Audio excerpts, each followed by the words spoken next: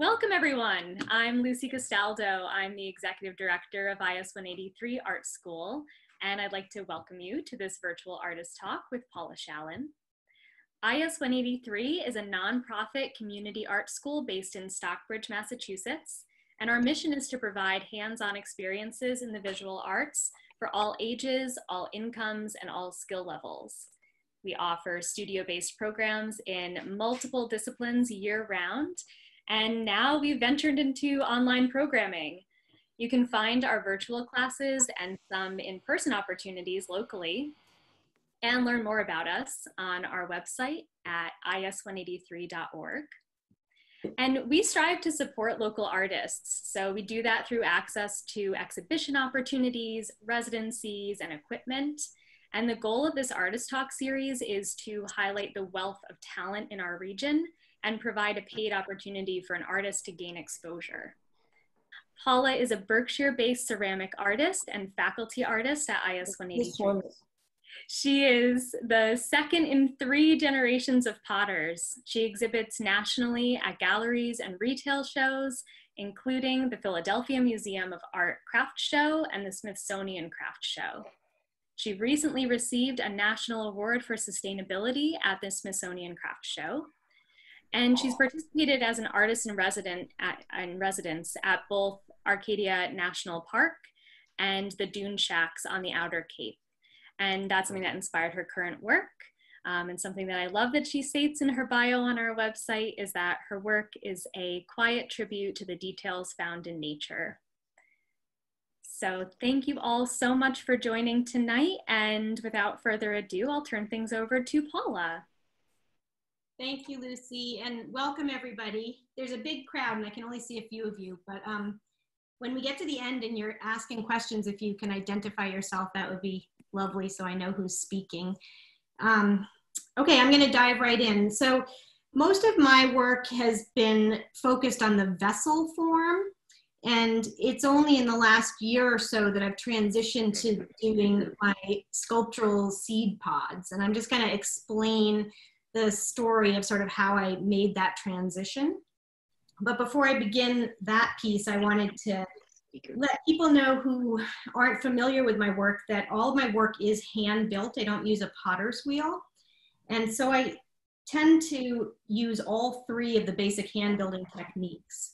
And I thought I'd just quickly introduce people who aren't familiar with clay to those techniques and show you the kind of results of those. So I'm gonna pick up my computer and hopefully not make you guys dizzy by moving slowly.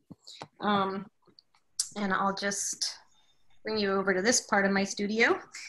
So the, one of the most early forms of forming things out of clay is to take a lump of clay and pinch pieces of clay between your thumb and your fingers and create pots that way. And so this is a basic pinch pot right here. Get the light better. And it's been smoothed and refined. Obviously, my pinch marks aren't left in that.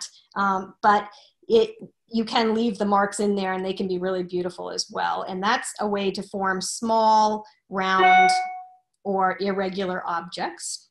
Here's another little pinched form. And then this is a tiny little pinched form with the addition of a slab, get the light on there better, a slab attachment to it. So a slab, working with slabs is just like rolling out pizza dough and doing what you want with that slab texture-wise, and then I attach that to the small pinch pot. Some other examples of slab work, sorry to swing you around like that, is those boxes that you see right here and, well, you can't really see, right here and here. Those are created, the texture is made when the slab is flat on the table, and then it's stood up and formed into a cylinder. And this one has obviously a top on it that I've created a box form out of. This little house form was also made out of slab as well. And you can see I leave the seams often in my slab work. And this piece right here is coiled. So I start with a pinched base and then I add snakes of clay to coil and make this larger piece, and then the slab is added on top. And the same with this piece, coil and slab. And then there's a big one that hasn't been smoke fired yet. It's white, and that's a big coil bowl that will turn black and gray in the smoke firing. So that leads me to the firing process. And this way you'll have a basic understanding of the techniques that I use. So I don't use glaze. Most potters will glaze their work, and it's a glass formation over the clay that makes it impervious to water, etc. I only use clay. And so when you see a shiny area on my piece, that's actually polished clay that's been burnished. You might be familiar with some Native American burnished work. And it is burnished and fired in an electric kiln, and it's actually a white like this when the clay is fired. And all the black and gray that you see comes from smoke or carbon entering the clay. And so I've just spent many years playing with that very basic concept and process of a combustible. Mine is sawdust that burns, and the carbon absorbs into that clay surface when the atmosphere is starved of oxygen. And I love the softness of clay and the quality of the clay, and I'd rather not cover it in a glaze. Glazes are beautiful and can be gorgeous, but for my work, I prefer that simplicity and the softness of it. So that's a little on the how I process my work. And so I've moved to the smoke fired seeds, and obviously I'm still using all my same techniques, but I've changed the form and the focus. And I wanted to talk about how I came to that. So I've been doing the craft show circuit for, I think, about 10 years now. And it's a great way to share your work with people and sell your pots. But it is a little bit of a catch-22 for me, because when I am doing lots of shows, I get on a gerbil wheel of having to produce enough work to merit the really high booth fees that I pay. You're paying over $1,000 to have a small booth, and you need to sell work in order to make that valuable and worthwhile. And so I would apply to shows and end up applying as much as a year ahead for some shows, and you don't know what you're going to get into. So I sometimes would get overwhelmed and just have to crank out work. Now, my work is slow. The process is slow, and I'm never really cranking out multiples, but I did need to focus my attention on how I could produce enough work that was still authentic to me in the process, but I would have enough for the shows. And so I felt a little trapped by that, and was really wishing for a time period where I could develop my work in a different direction. And a couple of years ago, I guess it was about 2 years ago, I was at, I think, the Philly Museum Show or ACC Baltimore, and Carla Masoni, who is a gallery owner, she has a craft gallery and a fine art gallery, and she's collected my work for years. She was stopping by my booth as usual, and she asked how I was doing, and I felt that burnt out feeling, and I sort of relayed that to her. And she had a lot of empathy for me, and I think she bought a piece, and then off she went. And then the next day she came back and she said, "How would you like to be part of a group show about trees?"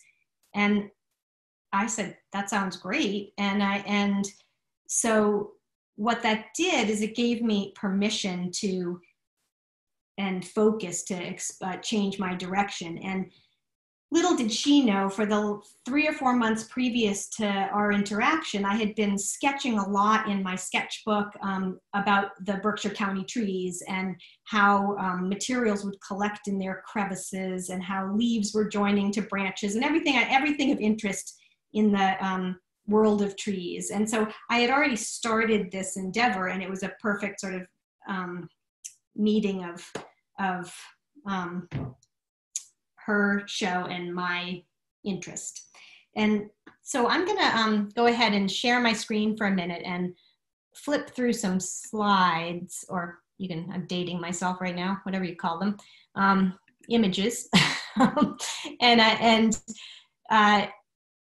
not linger long on them because I want to do some actual live demonstration as well. But this will help sort of explain my process and how I came to the seed pods. So let me do that.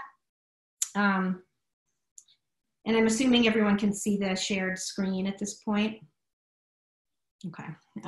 So this is obviously a pot, a coiled vessel, and this is an example of the smoke firing process that it's a contemporary process based on very ancient traditional firing, where you're putting your pot into combustibles. And for me, it's wood shavings from a fine furniture maker who I use his scraps as my fuel.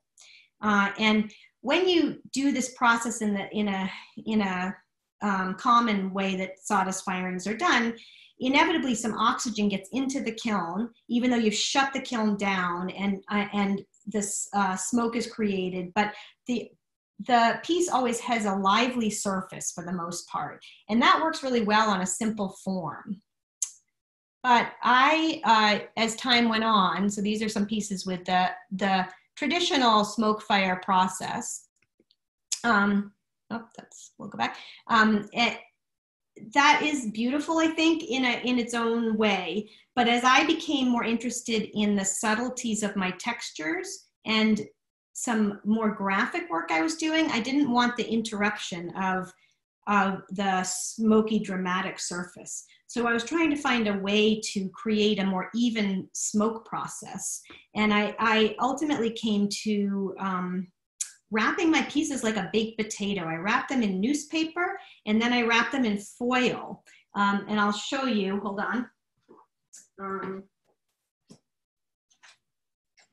They end up looking like this. It's just basically, there's a pot in there, there's newspaper wrapped around it, and then a very well sealed foil sagger. And it contains the pot and the combustible right up against it. And what it does is it does not allow any oxygen in there. And so when it's firing, I just need to bring the kiln up to the temperature that paper burns at, 451 degrees or a little bit higher, and it will spontaneously combust in there without any added oxygen. And in that way, I get a very even firing. And you can see that can you see me too, or just the screen? Me too? Okay. So you can see that you get a more even black and not that smoky surface. Okay, let me go this way. So there's an example of my desire to be more graphic and use the smoke in a more controlled way. And so then I started experimenting with how smoke reacts to different clay surfaces. So you'll see in this series that is inspired by the sort of silhouette of barns in Berkshire County and the moon. In the first tile on the left-hand side is the ground there is a polished fine clay slip, and that takes the smoke most readily. The medium gray is just my bare clay, which is white when it's bisque fired, but then goes to that soft gray in the smoke. And then the off-white is a commercial underglaze, which is basically a colored slip, and it has some materials in it that resist the smoke. So that is the way I was able to get more control over my firing process. Okay, so here's a couple pieces where you can see the importance of having that. If this was really dynamically smoked, like the first pieces, I think you would lose the sort of graphic design and the quietness of the piece, because there's already so much going on. And then I added color, and part of the reason I added color, to be very frank about it, is that at the craft shows, it is, as you can imagine, quite hard to make a good profit. And so my work was basically too quiet, and there were, you know, only a very small number of people would come in for that quiet work. As soon as I added color, my sales like tripled. And I love color, so it's not that I don't love color, but it wasn't the aesthetic I was going for in my first go round. But anyhow, I have a lot of fun with color, and that's, whoops, I'm pressing the wrong button, and that's that. Okay, so I'm gonna back up in the story for a minute and go to my residency at Acadia National Park, which Lucy mentioned. And that was an essential piece to ultimately coming to the Seedpod forums, is I spent 3 weeks with nothing but the woods, and I lived right in Scudic Point, right in the park, and I spent every day hiking and photographing and sketching, and being inspired by the woods. And I started making these tall pieces. Some of them I was pressing the clay right into the bark and then doing additional texture on top of that. And this is where the beginning of sort of these tall forms that were tree-like started. And this piece on the far left, you can kind of see where the texture from the actual tree bark is. And then I added perforations because I fell in love with all the perforated bark. And I'll just quickly go through this, though. There were some other inspirations in the forest besides trees. And I'm just gonna flip right through all this because this was many years ago. Okay, so then I get to the point where I'm offered this show to do anything I want around trees. And I really have a hard time figuring out what it is I want to do with trees because I love so many aspects. And my first thought was that I wanted to get bigger and really recreate and interpret the tree bark and the tree itself. And I was reading The Hidden Life of Trees, which is a beautiful book about forests and tree life. And so that was inspiring my attempt to recreate the tree.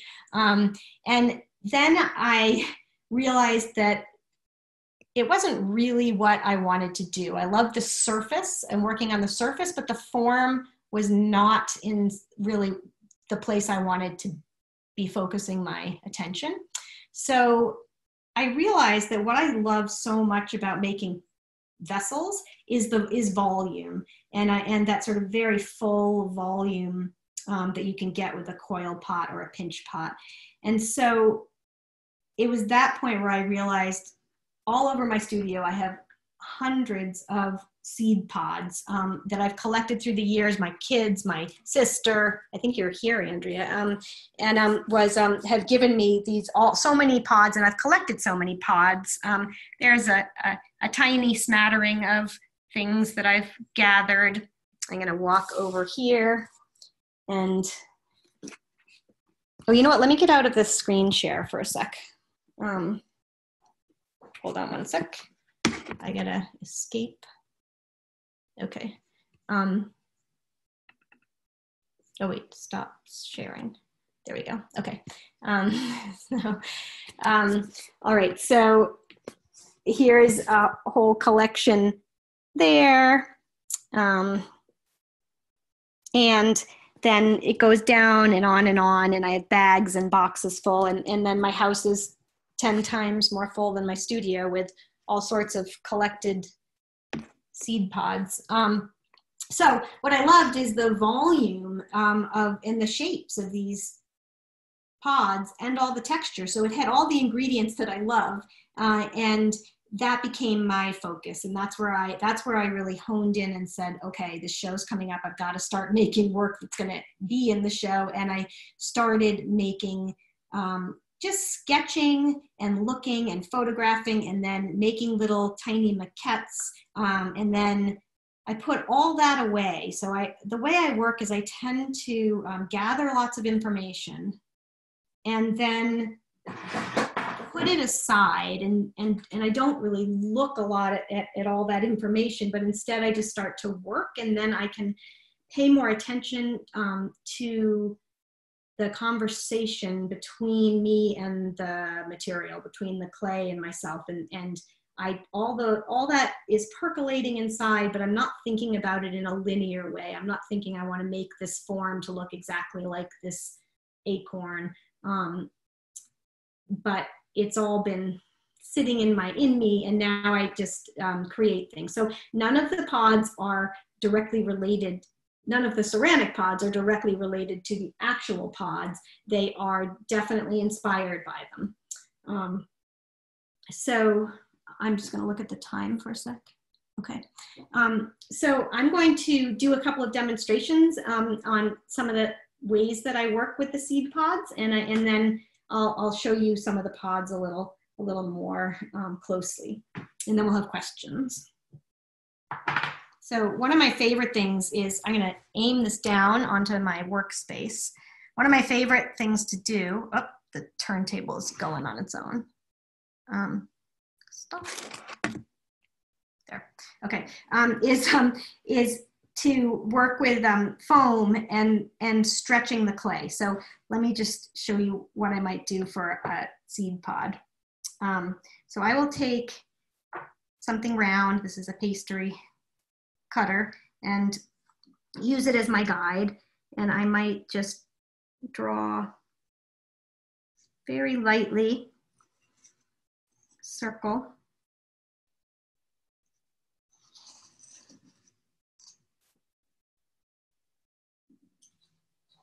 Circle, which gives me a nice 3-tiered shape.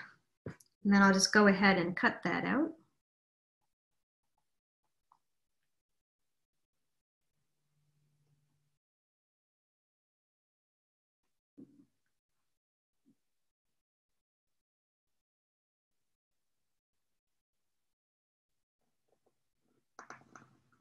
And then I would trace this and make a second one that will then be joined together. And many seed pods are 2 even sides that are joined together with an area that is like a seam. So it works well for translating that with clay. I'll just do this one piece though, so we don't take up too much of the time.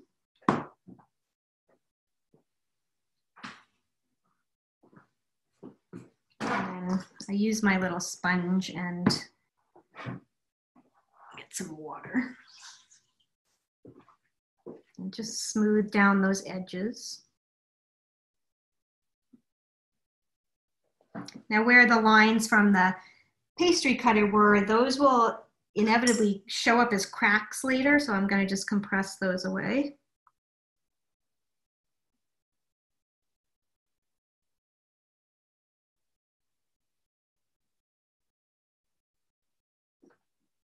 And then at this point, I would take the time to texture this if I wanted a texture on it. And it's kind of fun to watch how texture stretches.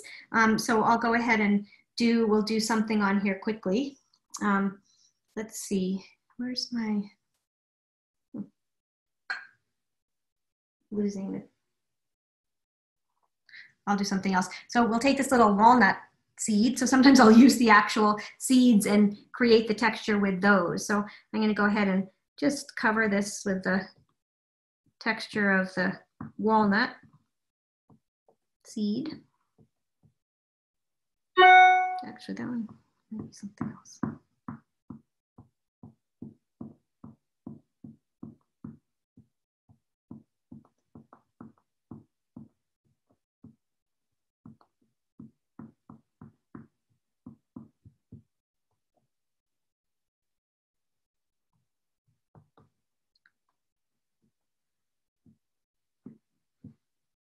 And then by putting this very flat form, texture side down onto the foam, I'll then take this little plaster, nicely molded form, and use it to get some form into the actual clay there, just by rocking it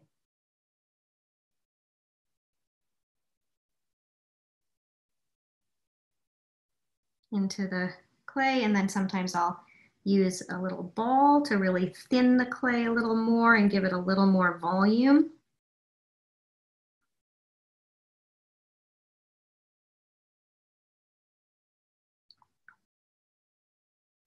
And you can see that gives a nice little volumed half to the seed pod.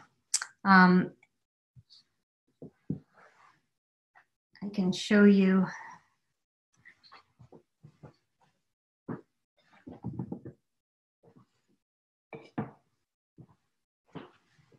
a couple of variations on that. This is more similar to what I just did.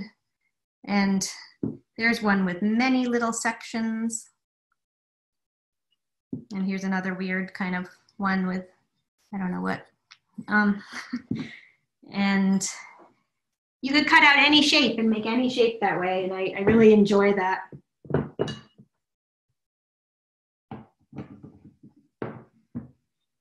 And one thing that I really find fascinating is when you do a texture and you change the form by stretching the clay, it can open up the texture in a way that reminds me of like the bark on a tree. It does a really nice job at stretching that texture out. So after I form these pieces, I then join them together, and then I will let them get to a leather hard state where they are the hardness of leather, where there's a little bit of flexibility, but not much, and there's still moisture in the clay. And that's the time that I do my underglaze decorating. So I'm going to show you a little bit of that.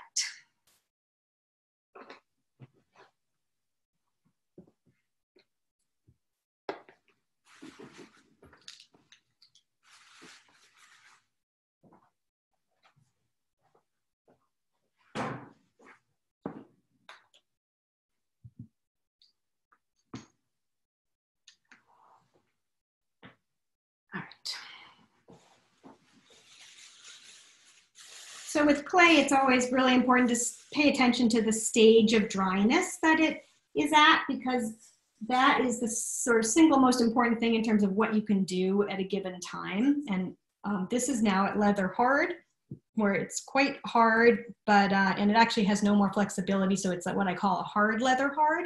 And it's a great time to apply the underglaze. I can still carve through the underglaze to the clay beneath. So I will take this bright blue.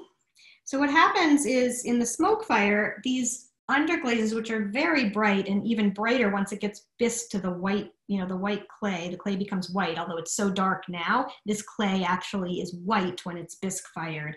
Again, it's gonna be that white color when it's bisqued. And this is just laying on the blue underglaze.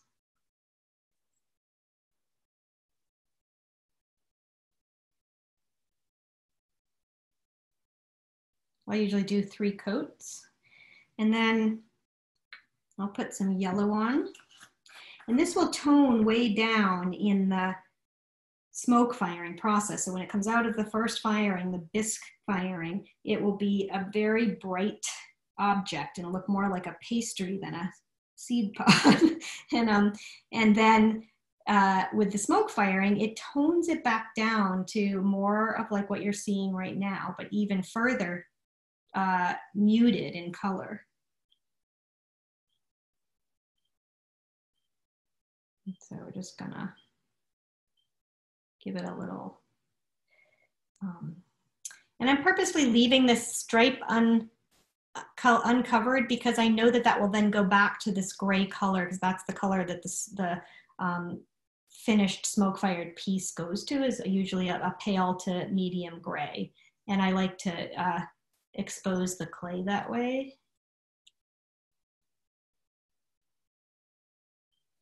So now we've got the yellow underglaze on, and at this point, while it's still moist, I'll take a tool and scratch through, and these lines will also gather the carbon in them and be a dark gray like this after the smoke firing.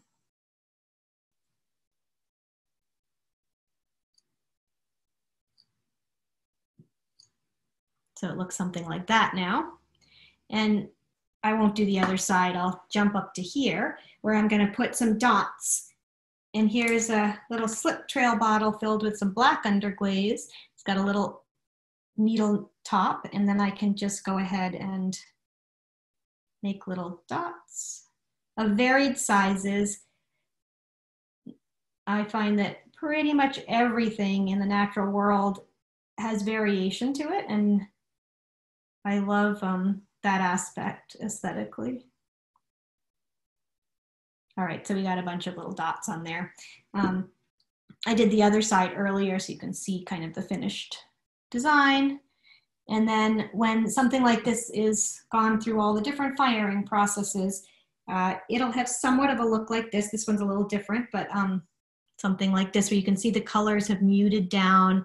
There's a little bit of smoking at the end of the, near my thumb there, which I think brings a nice variation. But the color still shows nice and clearly. There's a little gray there too. So I like the slight variation that the smoke firing brings to the piece. The other thing that I use quite a bit is the refined clay slip called Terra Sigilatta. And that is that black shiny bit that you see. And I will show you that. So for that, I have to have a very smooth surface. Sometimes I'll sand it, wearing a mask, of course, and using a vent. But it is a really nice way to emphasize a smooth and shiny surface. It's also a nice way to emphasize texture. It's a fine clay slip.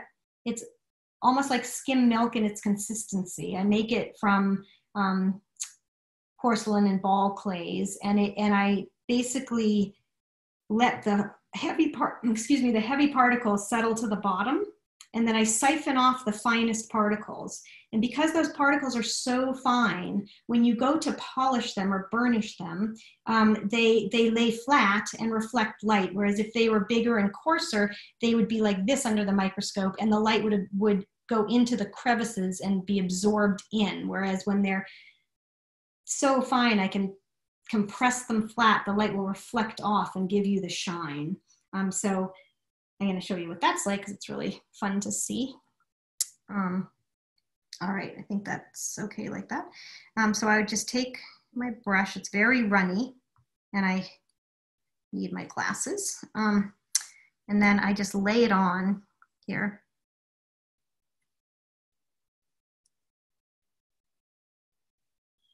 And I'm going to do 3 coats of this.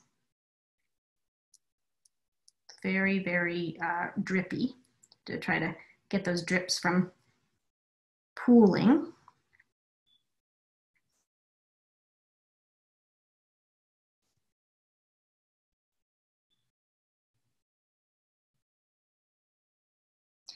And then when I have the 3 coats on there, you can see it already is showing a bit of a shine. Then I let the moisture soak in a little bit until it's at a point where there's no wetness, but there still is the moisture. And then that's when I go ahead and polish with, you could use your finger, you could use a cloth, or I use these vegetable bags from the grocery store, and they seem to work the best for me. And it just brings up this amazing shine. You can see that shine. And then this will be a bright white when it's fired, like you saw on this piece. There's the Terra Sigilatta, and then it will go to a black. So there's a similar little pod, and I have put some white underglaze with my slip trailer on top, which resists the smoke more than the Terra Sigilatta. And so basically I just do a lot of playing around with how smoke absorbs into these different clay surfaces. And when I'm using color, I'll test the colors and see how the smoke affects them, because this underglaze would be a bright fire engine red. And so I want to see how some of these resist the smoke more than others. So I'll play around with lots of tests in the smoke fire, and that's how I come to know what will best give me the surface that I'm trying to achieve. So let's see, there was one other thing. Oh, I know, I wanted to show you guys. So here's a coil pot that I created just the other day, and it's pretty soft still. It's got the texture here, which is created from my middle son. Gave me this for my birthday. It's a tree from somewhere out in California. I don't know where he found it, but it's got this great texture, and that is what I used to make the texture on this piece. And then for the top of this piece, I'm going to keep it relatively smooth. However, I'm going to make some raised bumps on it. I like to make perforations a lot, but I also found when I didn't go all the way through, you can create a very nice sort of raised bump. I'll show you what I mean. Take this plastic off. So we'll just move that over there.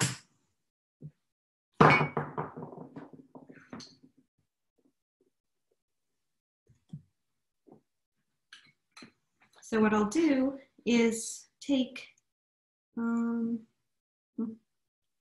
I'll use this. I don't know where the thing I was using is, but anyways, we'll use this. Let me face it down. And in the foam, I'll just go ahead and press in, but not all the way through until I get a nice raised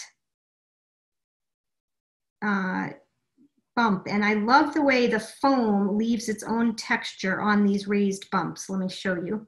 So it looks like this on that side, but on the side that's going to show, it looks like that. And you can't really see the texture that well, but it's got this really nice texture on the bumps themselves. And that will set inside of here and be the start to another larger pod.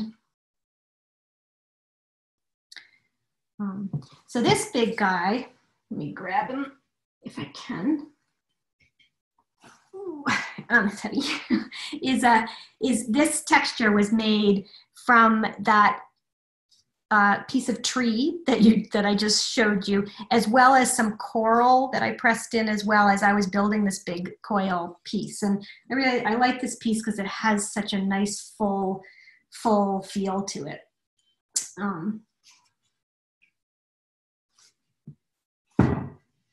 It's heavy. It's hollow but heavy.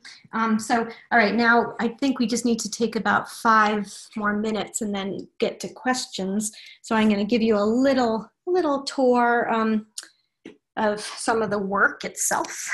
So this tray right here you see with all the pods in it was inspired by scientists' collection trays. And the tray is ceramic as well. And I just love the idea of sort of organizing in these different forms into sections and referring back to the idea of the scientific collections of different species. And there's a whole sort of overview of a bunch of different pods, as well as some actual seed pods. And one thing I didn't mention is how, for me, the tree exhibit was having me think a lot about our environment and the health of our environment or lack of. And I'll show you all of these pots while I'm talking. This is just my shelving with all my inventory on it, which you can see more easily if you go to the shop online that I just created. Then there's some really tall vessels. So I'm still doing vessel work as well as the seed work. This piece right here actually is it was made with that pattern from a seed pod. So this little pod right here it's the end of this little guy that I made those little flowery patterns with. But anyhow, what I was saying, and then we'll take questions, is that in doing the tree show, I was reading a lot of different books and poems and thinking about our environment. And one thing I came across was a study done in Germany where the forests, two different forests were studied, and one was a very biodiverse forest and the other was a single species forest. And the biodiverse forest was able to survive through different diseases that might hit one species and not another, whereas if there was an illness that came through the single species forest, it would wipe out the entire forest. And not only is diversity and biodiversity important in the entire forest, but also within a species. So if you have a species that is genetically diverse, it also has that ability to, some of that species can survive. And so just in general, I am, when I'm making all my seed pods, everyone is pretty much a unique and different creation. And so I just love the idea of, I could explore forever all the different possibilities with shape and surface. And I love the connection to the natural world in terms of the importance of biodiversity. So I think that is probably where I'll stop and take questions. Paula, it is such a treat to be able to not only hear about your inspiration, but actually see you creating. So thank you so much. And we have 2 questions already in the chat, so I will read those out and then we can open up for more questions. And again, familiar from Linda. She asked, does burnishing allow for a non-porous surface, i.e., could you use a burnished vessel for liquids, etc.?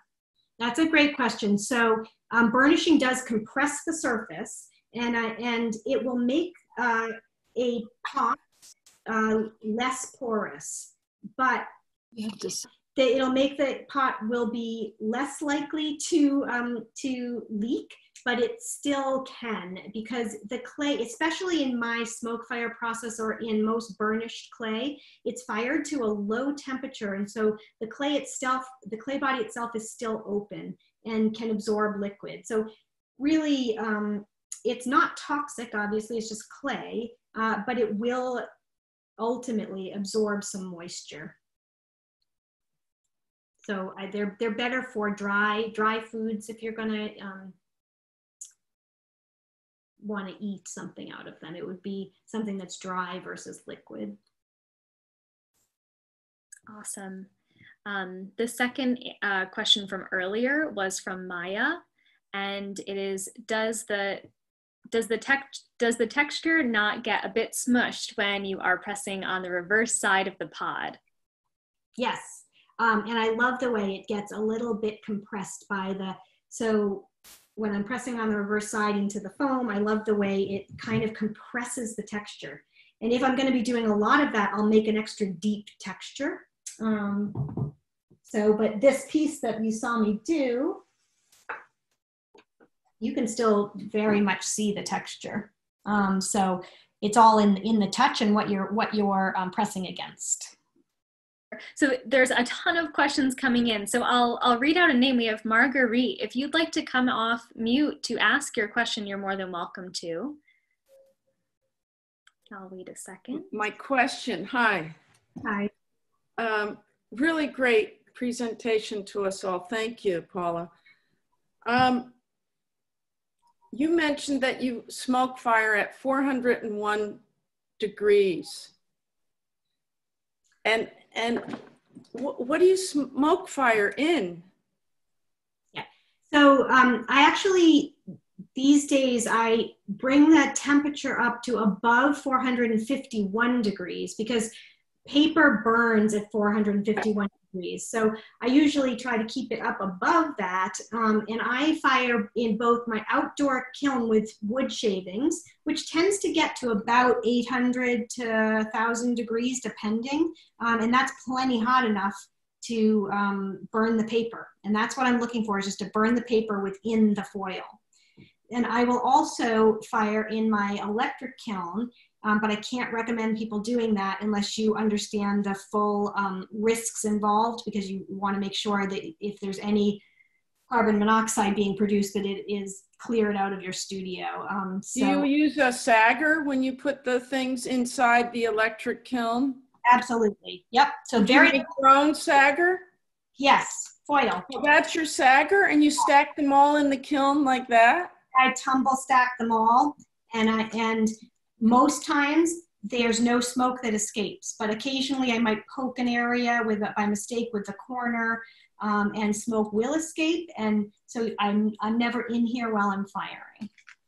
And I've got my windows. Interesting.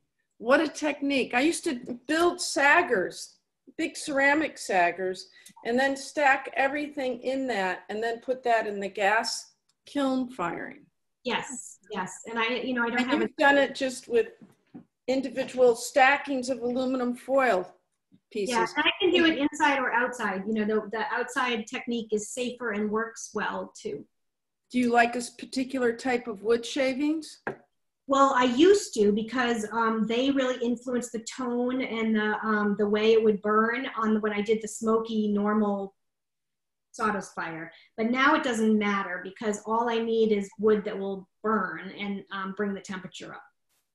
Okay, so it's not pine needles or blah, blah, just you like wood. Yeah. Okay. Great questions, Marguerite. We have from Lisa, at what point in the process do you burnish the Terra Sig? And Lisa, if you want to come off mute and elaborate, you're welcome to. Well, hi, Lisa. Hi, I must have missed that part. Is it after you fire it completely that you are doing the burnishing? Sorry. Oh, I was doing that on the bone dry clay. So there's my clay. It's almost to bone dry, and I do it before firing. That's when I put the Terra Sig on. Nice, very lovely. After I do it, you can apply it to bisqueware, but it sometimes will flake off and not adhere as well.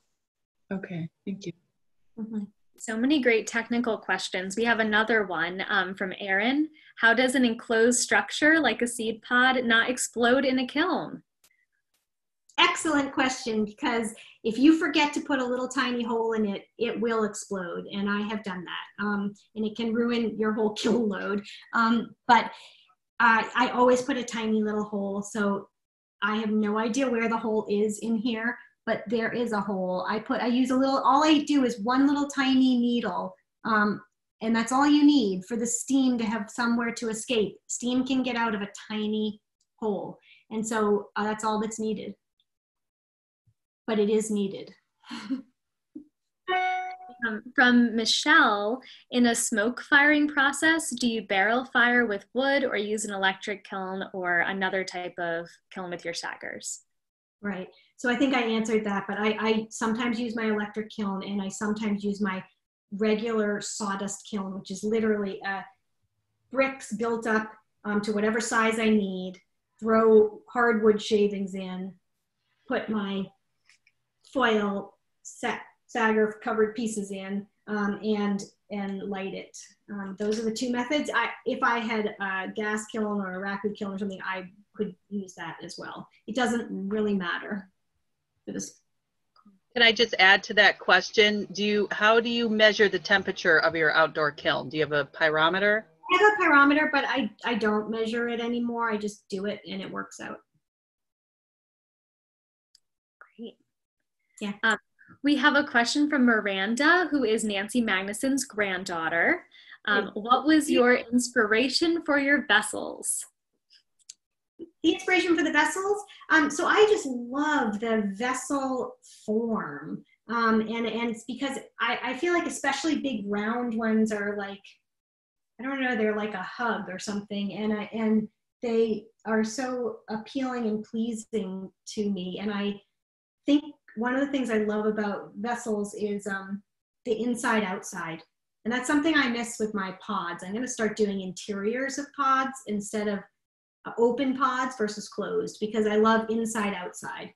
And as you'll notice, I definitely do a lot of, interior decoration on my vessels. So many of my vessels are just simple on the outside, and then the inside has the interest or the more dynamic piece to it. So as far as inspiration for those vessels, it comes from all over the place.